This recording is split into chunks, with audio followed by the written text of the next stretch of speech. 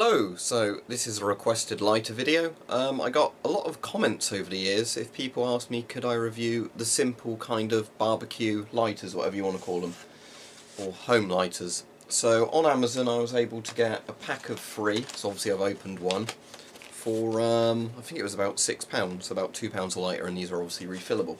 Now, the main reason I hadn't done videos on these before is they're not very EDCable. You know, they're not a lighter you could conveniently fit in your pocket, but they are actually really practical for home use. So, as the box says on this one, can be used for candles, ovens, fires and barbecues, and there's a whole load of things you can do with them, and these ones are quite nice.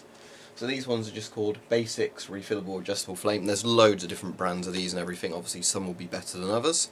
These are all plastic construction except the metal for obviously the valve parts and all of the sort of barrel and all that for them.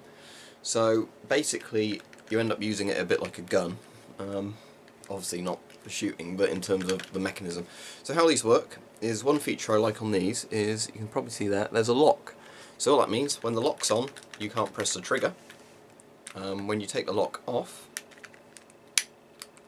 there we go. So piezoelectric ignition, and what's also good on this, very easy to adjust gas flame sort of setting. So that's on the lowest setting there. If I put it there, now it's on the highest one. As you can see, fairly much, you know, bigger flame. So yeah, the idea of these is that you can obviously light gas hobs with them and things like that.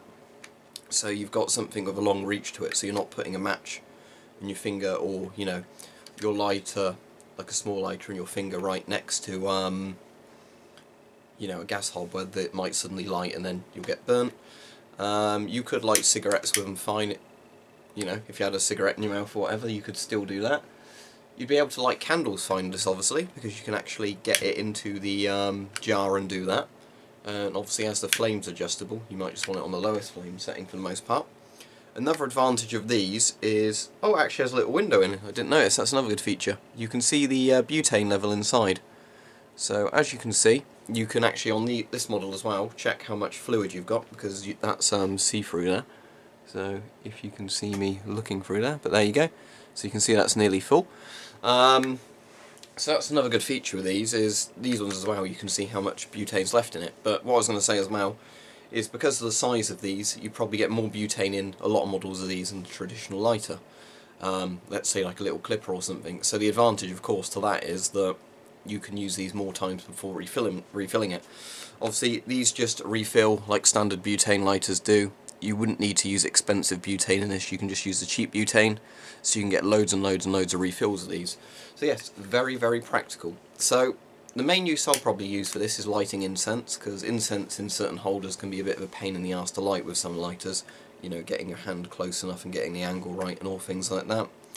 Probably quite good as well if you're trying to burn like maybe confidential documents. You put a load of them in, you know, like a sort of incinerator type thing, maybe put some lighter fluid on them, and again you don't want to get your hand too close, so rather than striking a match and chucking it in hoping it lights properly, and generally wasting quite a few matches doing that until one sets it off properly, what you could do is obviously just stick it in, do that. So that's obviously a good use of it.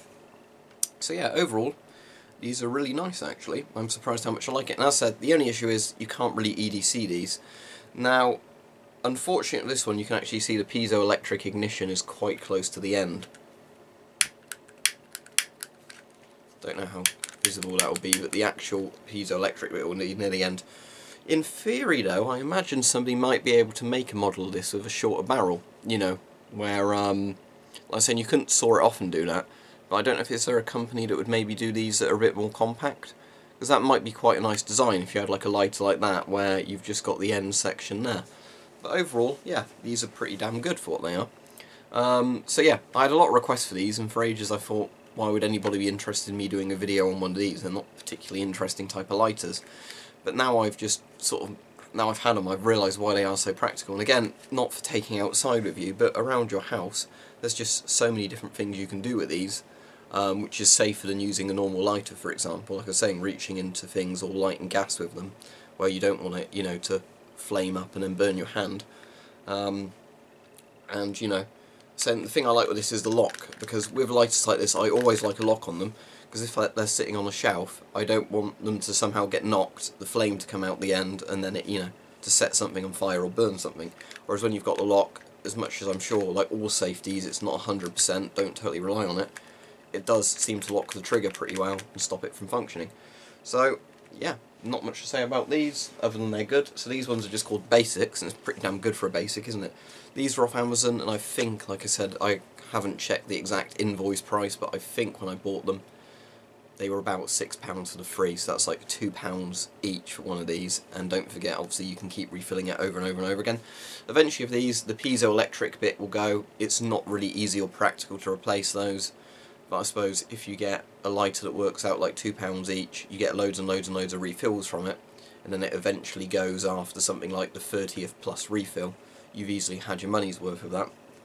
So yeah, as said, you know, these are good. Another thing I like is with the gas adjuster sort of lever on there, the sort of switch.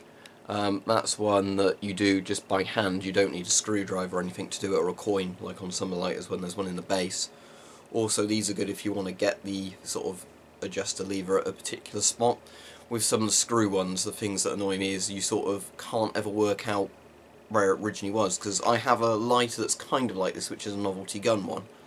And the annoying thing of that was that it has the screw gas adjustment system, and it doesn't show you where the factory original point was on it. Like with this, obviously, you can only go this far with the switch by default, unless you probably took the case off and modified it. But you at least know that's the minimum, that's the full, whatever. Whereas with some of the ones with the screw, you'll end up not ever being able to seeming to get it back to the original, like, perfect, you know, gas point. So you either have too much flame or too little flame where it won't light.